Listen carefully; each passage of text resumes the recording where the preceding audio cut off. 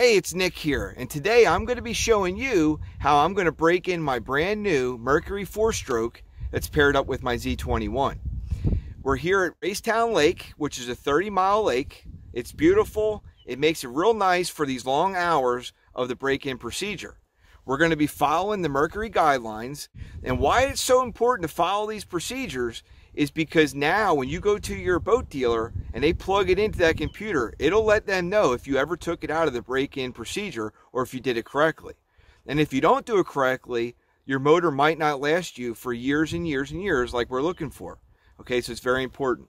For the first 2 hours of operation, run the engine at varied throttle settings up to 4,500 RPM and at full throttle for approximately 1 minute every 10 minutes. For the next 8 hours of operation, avoid continuous operation at full throttle for more than 5 minutes at a time. All right, so we're going to start with the first 2 hours, but what I'm also going to add in there is I'm going to take my hydraulic jack plate all the way down. I'm going to trim my motor all the way down, and then also for the first 2 hours, which is a long continuous time, I'm going to shut my engine down probably 2 to 3 times in that time period to let it cool down, restart it, and then go again. Come along and help me break in this engine.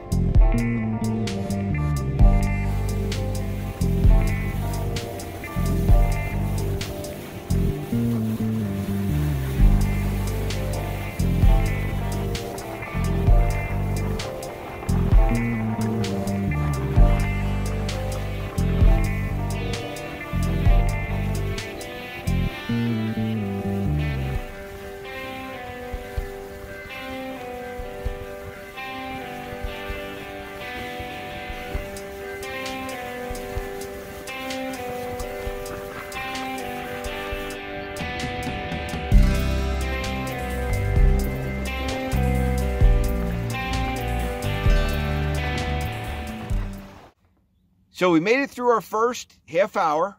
Everything's running great. I can tell you, first thing I took notice of is how much torque this engine has. You know, these 4-strokes have a lot of torque. Like I said, we're doing real well. I'm going to show you how I'm using my gauges to vary my RPMs every so often. And then every 10 minutes, I'm going to take it up to the max RPMs. But you got to remember, I have my hydraulic jack plate all the way down and my trim all the way down. So at max RPMs right now, I'm at around 5,000 RPMs. Once my 2 hours is up, I'll then be able to open it up with my jack plate, with my trim, and I'll be right around 5,800 and 6,000. All right, so here's how I'm using my RPM gauge. When I go to get on plane, and remember, my jack plate's all the way down, my trim's all the way down, I'm at about 3,500 RPMs, and then I back that down to about 2,500 RPMs, and then I'm doing between 2,500 RPMs and 4,500 RPMs, which is the max recommendation, every so many minutes I'm changing in between that setting. And then every 10 minutes I'm full throttle for a minute, which is about 5,000 RPMs with my hydraulic jack plate all the way down and my trim all the way down. And then here I'm using on my graph, I'm using the time to track those minutes.